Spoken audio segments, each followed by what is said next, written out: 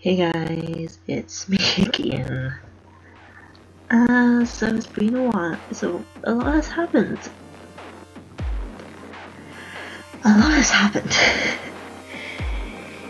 Yeah, so I'm doing this video. Since UK is on lockdown and other countries are similar and such, I am going to be recommending TV shows on Netflix. I'm going for 7. Just so you know. If I forget one, let me know, because I'm not completely awake. And my house is full of people. So yeah. First TV show I'm recommending is Anthony. So, as you may know, I have read the first 2 books of the series it's loosely based on, and yeah, it's really good. Both are really good. I particularly love the TV show because it is really good. Honestly, watch it, you'll love it. It's like you automatically get attached to characters. That rarely happens with me, unless they're a Handale. No, that's not even joke, it's true. At least you only get attached to Handales at this point. No, wait, it's on shelf. See? Yeah, this looks season stuff doing well. What was I? Oh yes, Anthony. Okay, and sorry. Yeah, it's really good, and it just is. It's just good. That's all I can really say without going into spoilers. It's really good. Okay, second show I'm going to recommend is One Day at a Time, because I love it so much. Obviously Netflix cancelled it, and now it's being picked up by Pop TV, and it is actually as the clip sneak peek for season 4, and it has one of the characters say it's like there's nothing good on Netflix anymore, and honestly, you gotta love the shade. Let's be realistic here. So yeah. So you know, in case you don't know, it deals with a single teen mother with her children and grandmother and her landlord and her boss. That's all I can really say without spoiling the entire thing. Yeah, so yeah, it's really good. Netflix were wrong to cancel it. Okay, third show I'm going to recommend. Yes, I hold a freeze like this. People always judge me for it. The first show I'm going to recommend is probably a lot more of something you don't associate with me. Elite/Elite. Okay, it has murder, it has romance, it has gay romance. It has everything I need to love it. Oh, there's also just a mystery element. It does flashbacks, which I love, and it doesn't hurt that the cat is very attractive. If you can guess who I'm attracted to, if you've watched it or at least seen trailer for it,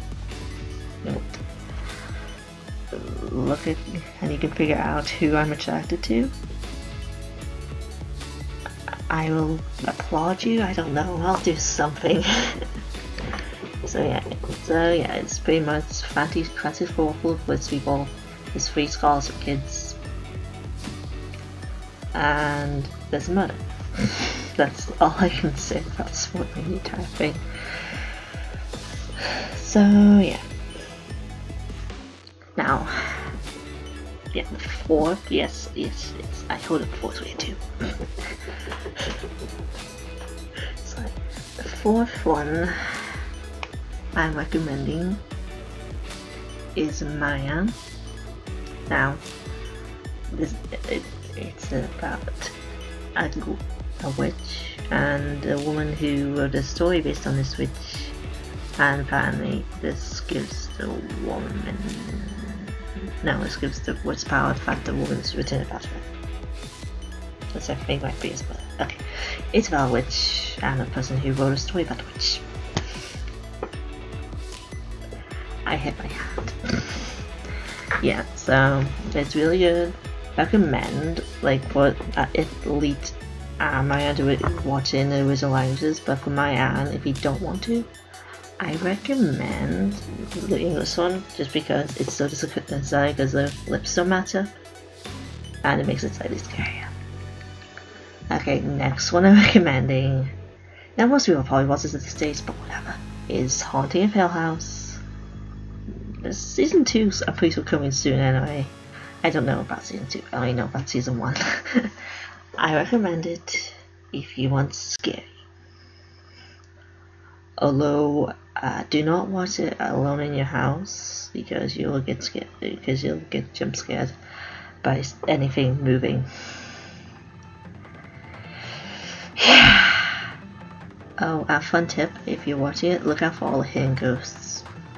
It helps with the mood. Yeah, so where was I?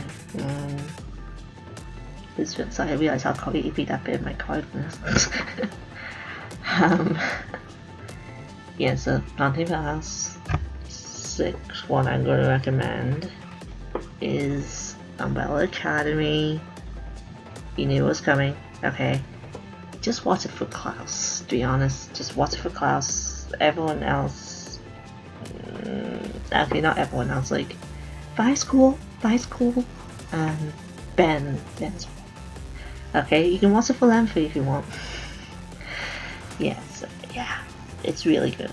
I highly recommend. Pretty much dysfunctional family of superheroes after they're superheroes. Yeah, so then for 7, I recommend V-Wars. Now, if you know me, you know I have a little thing. Okay, I've got a big thing for Ian Somerhalder. I recommend watching V-Wars. Not just for him, but he is a big part of why I originally watched it, but it's actually really good. Okay, except for the fact they call vampires bloods, but that's beside the point.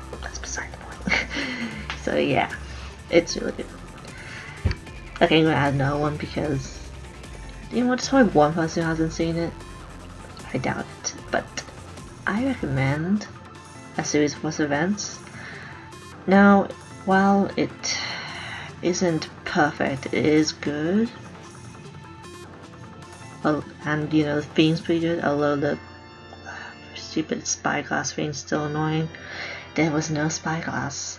They knew nothing about their parents until the Cragmars told them. Okay. Sorry, it just annoys. I bet it just annoys me. How? So yeah. So yeah, you know what?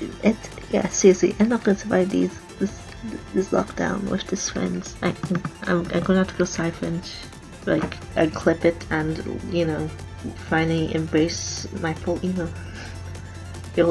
Soon it'll be long enough to sign there, as we'll see, because yeah, it's. So yeah, those are 8 movies I recommend. Yes, I am holding up 8 weird. Don't call me out. This is how I count. So yeah, I hope you enjoyed this. In case you're wondering why there's a massive gap, I'm supposed to be getting Chain of Gold soon by Sinclair, and I made space for it because it's a hardback, and I think it might be one of these big ones, so it might just fit in there. So yeah, I hope you enjoyed this mess. I'm Rachel Reading. Like, comment, subscribe, and I'll see you next time. Bye.